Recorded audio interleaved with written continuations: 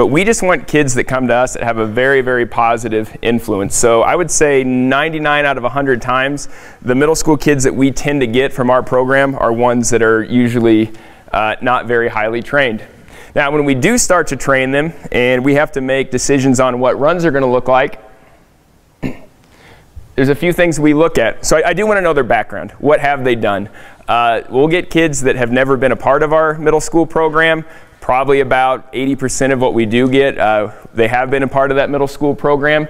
A few kids every now and again will have that really big background on, or have actually been running at some point.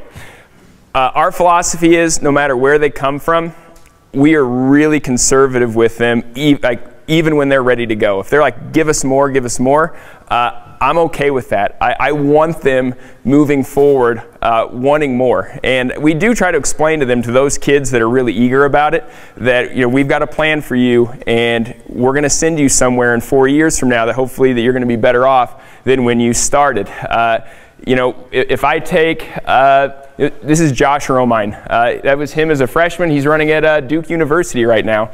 He was, well, everybody on our team refers to him as the GOAT because I guess he's our greatest of all time.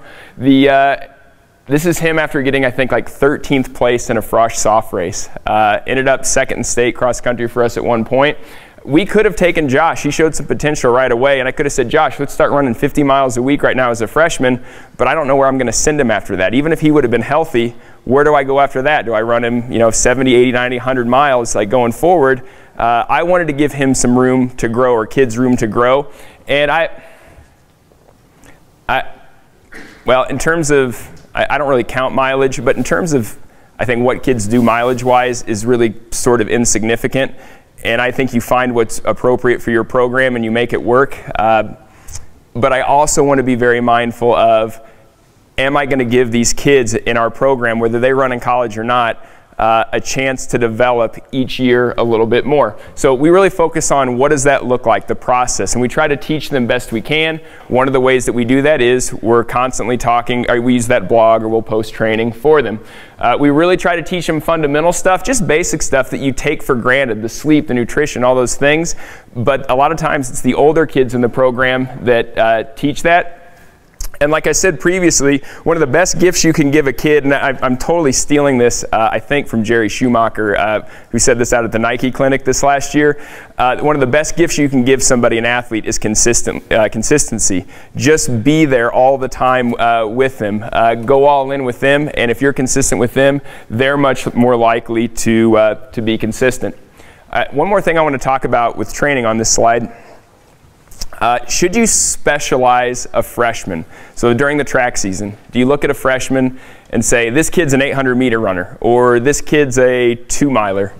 We don't specialize a lot of kids for this well, even our older kids, we rarely do it for this reason.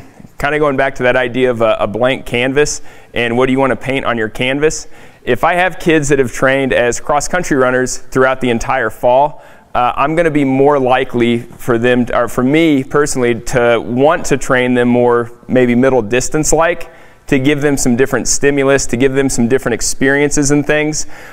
With a freshman, I'm always going to do that. Our freshmen on the track probably, if I was to call it like a type of workout that they're training at, it's kind of to get them ready for the mile so they can run everything from the 400, even the 200, up to the 2-mile. When they get a little bit older, and if they have very specific goals like I want to qualify for the state meet in the 2-mile, or I want to go to New Balance outdoor in the 800 or something like that, we might look at them and say, okay, this is someone we really know. We've known this kid for a couple of years. We might decide to specialize them at that point. But for the most part, we try not to. And we do try to add some variety into what we've done in the past and train them a little bit more middle distance like during that part of the season.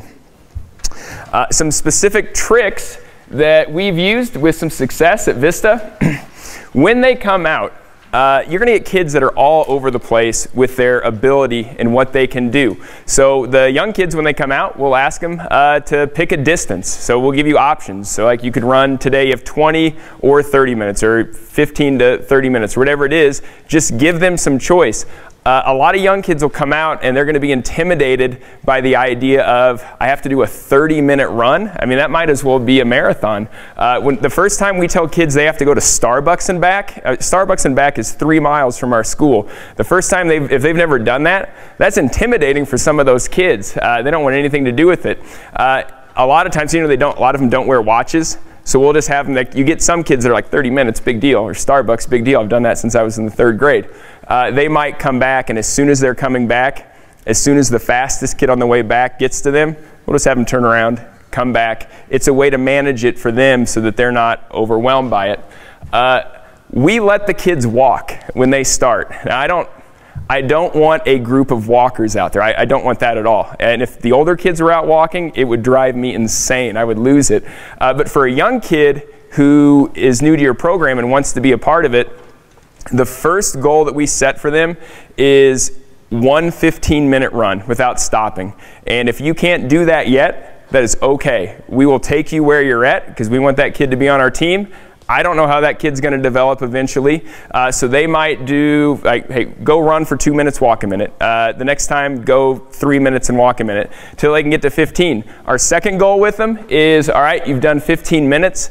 Can you do 15 minutes for at least 5 runs in 1 week without stopping? And that's where we focus on it. And some kids can do it pretty quick, other kids can't. And when they can finally do it, we'll celebrate it, and we'll make them feel like they've really accomplished something because they have. They've gone somewhere they haven't gone before. They're doing something they haven't done before. We won't do much of anything with any sort of like intensity of any kind until a freshman can run at least 5 days a week, 30 minutes without having to stop. That's really where we try to get them initially.